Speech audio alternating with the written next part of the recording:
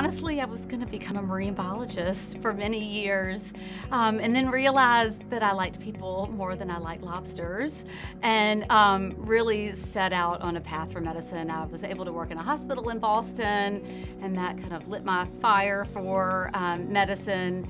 I've learned that a lot of women want a female provider, so GI has several conditions and certainly certain symptoms that women, just for, maybe it's the estrogenous, that don't like to talk about and feel like it's somewhat socially taboo. But we didn't have the data to back it up. We now have the data. Hopefully I've been able to allow them a safe environment, a trusting environment in which they can talk about symptoms that are frustrating to them, that impede their quality of life. Again, not life-threatening. I mean, one of the most important jobs I feel like I have is performing the screening colonoscopy. Screening colonoscopies are performed in an attempt to prevent colon cancer, so identifying the precursor to colon cancer, which is a colon polyp, removing it, and now we have data that demonstrates that by removing the precancerous colon polyp, that in turn reduces a patient's risk of dying from colon cancer by 53%.